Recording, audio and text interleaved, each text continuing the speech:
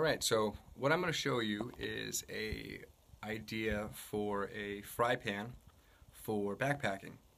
I've checked out tons of fry pans, cost effectiveness, weight, all that kind of good stuff. The lowest fry pan that I could find was probably anywhere from 7 to 10 ounces, but you're going to be paying, a hefty amount of money for a 7 to 10 ounce fry pan if you like to cook food when you go backpacking. So the idea that I came up with is a product from Open Country. It's super cost effective and it's actually pretty lightweight. So I'm going to show you. Alright.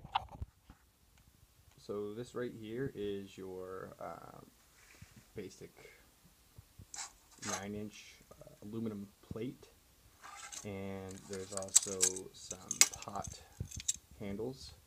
I've seen these pot handles go for anywhere from $10 to $25 depending on the brand and the type of metal. These are aluminum, and they're probably almost as light as the titanium ones that I've seen. So I'll show you that right now. But basically, for your fry pan, you just take your handle and you can put it on your cooking pot, and basically that's your fry pan. So I'll put this on the scale, and let's make sure the scale's on here.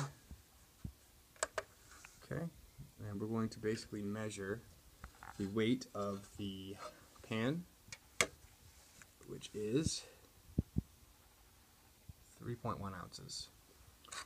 Pan with handle is 4.4 ounces. So for 4.4 ounces, you have yourself a nice cooking fry pan.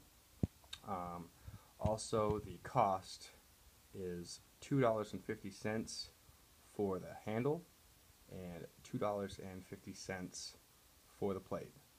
So for $5 whole, you have yourself an ultralight backpacking fry pan, and you can't beat that. And like I said, the company's Open Country.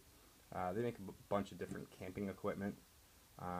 Like I said, it's not your top of the line titanium or anything, but for 4.4 ounces, and being $5, you can't beat that. So that's pretty much that, and I will be field testing it and probably showing that as well to see how well that works.